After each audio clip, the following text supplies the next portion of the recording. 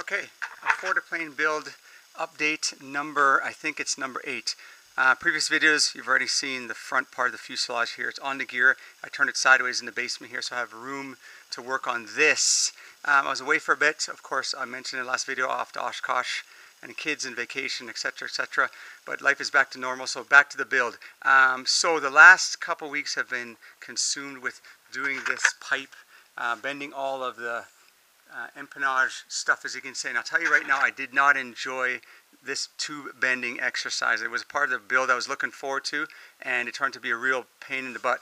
This pipe bender and I became friends, or frenemies I should say, because me at 150 pounds soaking wet had a real tough time bending this tubing. It's really strong stuff. Anyway, so let me go through quickly the changes that I made.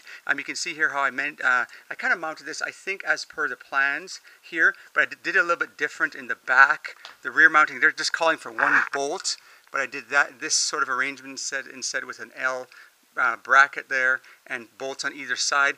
It gives a bit more rigidity. If you've ever flown ultralights, actually take a look around, turn your head around, look at that empennage at the back, and it's really flapping around in the breeze, and so this will hopefully give me more rigidity. I changed the shape of the tail a little bit, that you'll see here. Now the drawings kind of look like this, as all of you probably have.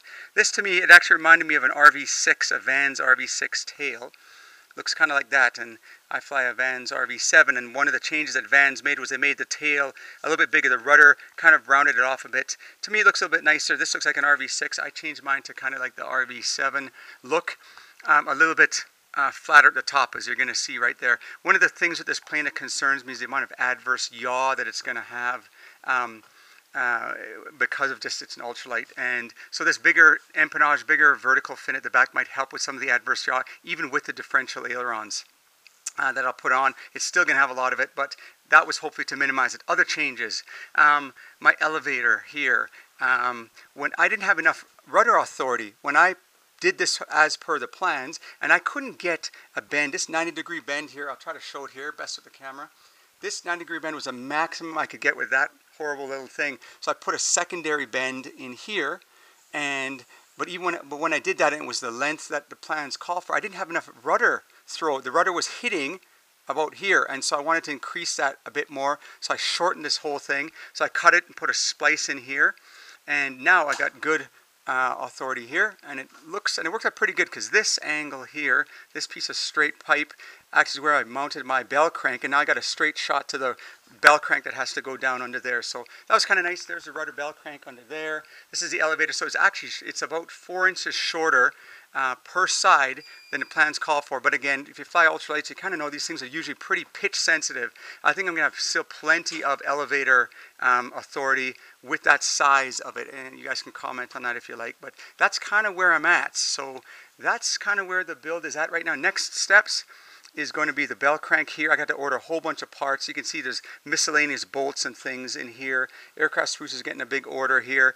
Part of it's that bearing, that BC4 WC10 bearing I need there. And then of course the push cable is going to go in here. Then we're going to arrange the seat, which you've seen before in previous builds, in previous videos, and the control stick and all that kind of stuff. So those are the changes I made. Oh yeah, a lot of splices. Put a splice in here. The way I did mine, I know the plans call for 4 inches. I put a 6-inch insert, riveted it, and I also put epoxy in there too. So I glued it in there, riveted it in there. So there's a joint there, one there, back there, up here there's one, down there. So I had to use quite a bit of them, but I'm confident they're pretty strong. There's another one here. It's plenty strong. It's not going to fail there at all, I don't believe. But yeah, that's kind of what it looks like. So different tail.